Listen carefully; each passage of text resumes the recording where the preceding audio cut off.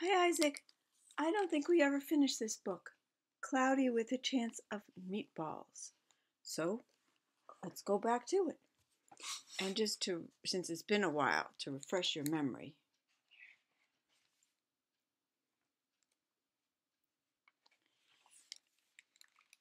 It started when the grandfather was making pancakes and he flips them up and it started to fly, so to speak.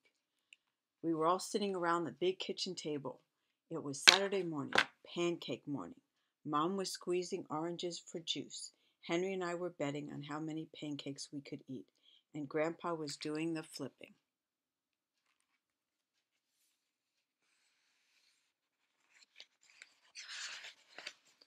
Seconds later, something flew through the air and headed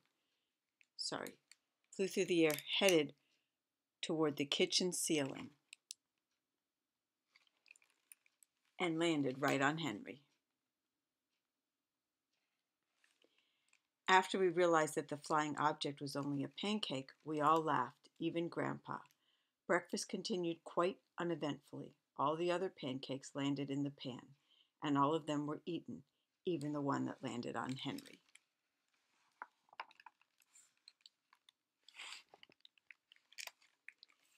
That night, touched off by the pancake incident at breakfast, Grandpa told us the best tall-tale bedtime story he'd ever told.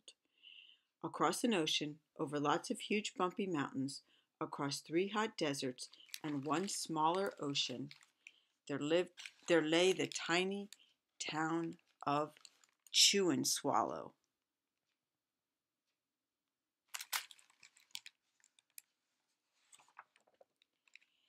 In most ways, it was very much like any other town. It had a main street lined with stores, houses with trees and gardens around them, a schoolhouse, about 300 people, and some assorted cats and dogs. These are remarkably detailed pen and ink drawings. But there were no food stores in the town of Chew and Swallow. They didn't need any. The sky supplied all the food they could possibly want. The sky? Curious. The only thing that was really different about Chew and Swallow was its weather. It came 3 times a day, at breakfast, lunch, and dinner. Everything that everyone ate came from the sky. I like the little cat there. He's quite puzzled as to a land where that's true. That's very interesting. Things coming from the sky that's different than rain. Whatever the weather served, that was what they ate. But it never rained rain. It never snowed snow. And it never blew just wind. It rained things like soup and juice. It snowed mashed potatoes and green peas. And sometimes the wind blew in storms of hamburgers.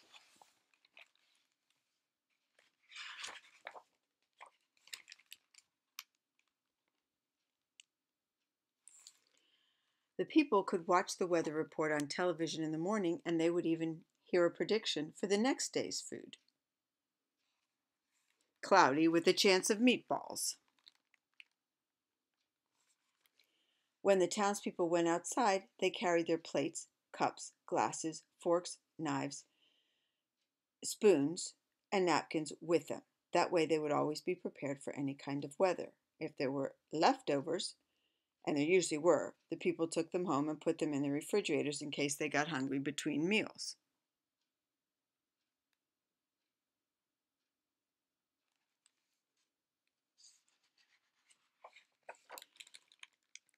The menu varied. By the time they woke up in the morning, breakfast was coming down. After a brief shower of orange juice, low clouds of sunny-side-up eggs moved in, followed by pieces of toast, butter and jelly sprinkled down for the toast, and most of the time it rained milk afterwards.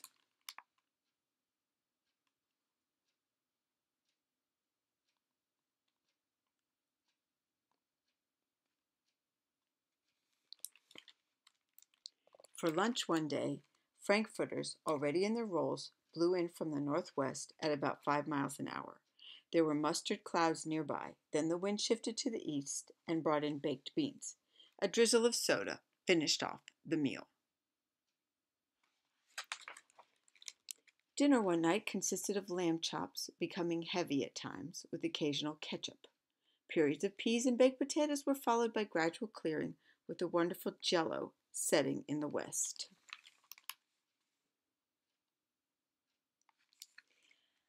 The sanitation department of Chew and Swallow had a rather unusual job for a sanitation department.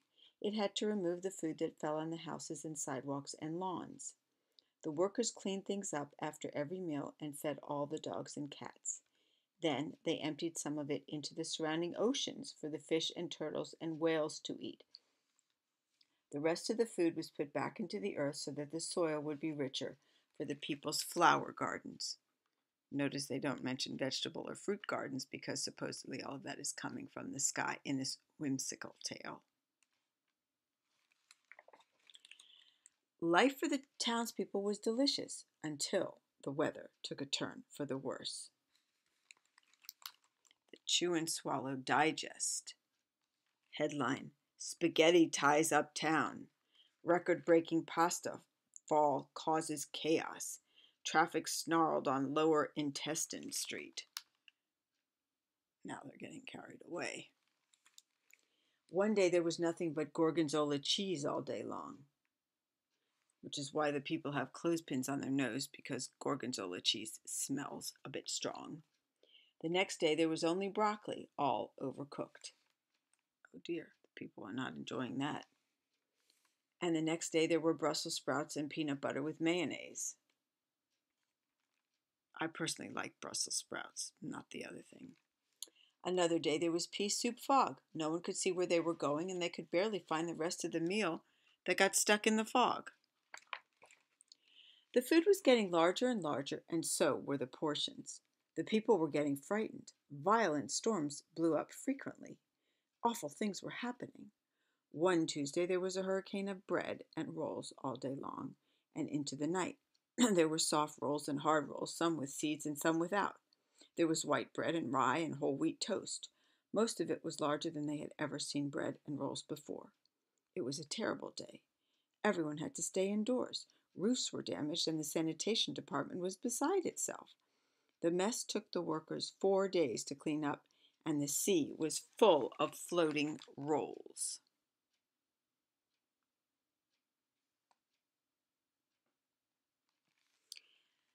To help out, the people piled up as much bread as they could in their backyards. The birds picked at it a bit, but it just stayed there and got staler and staler.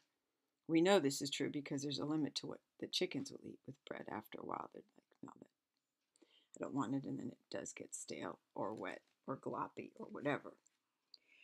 There was a storm of pancakes one morning and a downpour of maple syrup that nearly flooded the town.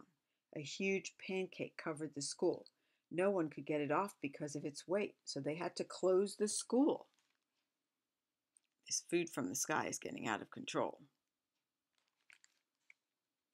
There's so many details I don't think I'm lingering long enough for you to look at them all.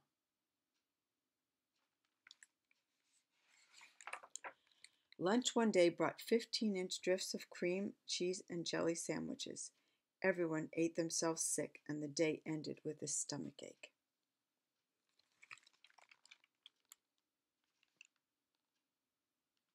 Getting out of control.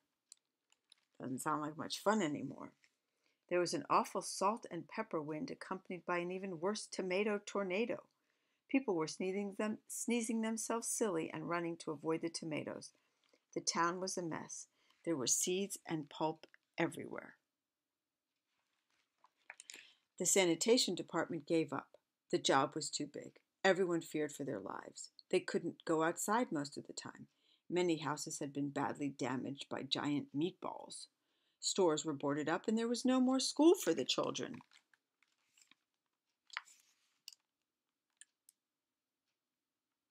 Their grandfather has a very good imagination.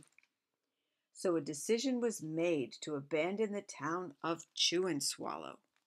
It was a matter of survival. Sorry, I have to do this again to reactivate the screen.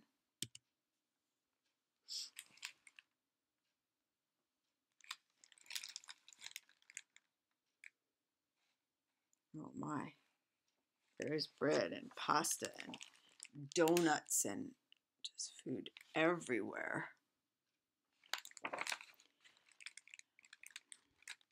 The people glued together the giant pieces of stale bread sandwich style with peanut butter,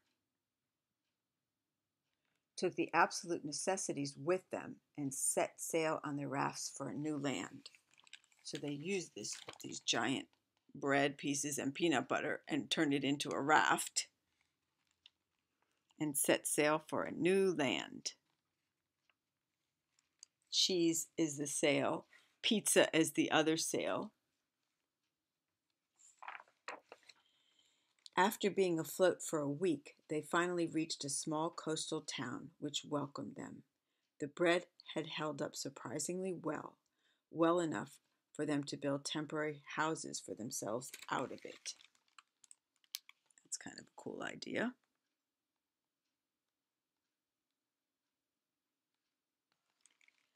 The children began school again, and the adults all tried to find places for themselves in the new land.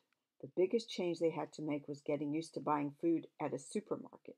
They found it odd that the food was kept on shelves, packaged in boxes, cans, and bottles. Meat that had to be cooked was kept in large refrigerators.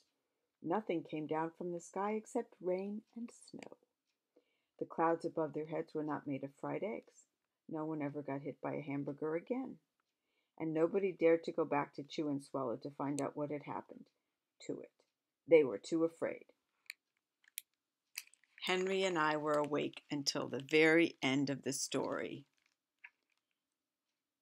I remember his good night until the very end of Grandpa's story. I remember his good night kiss. The next morning, we woke up to see snow falling outside the window. We ran downstairs for breakfast and ate it a little faster than usual so we could go sledding with Grandpa.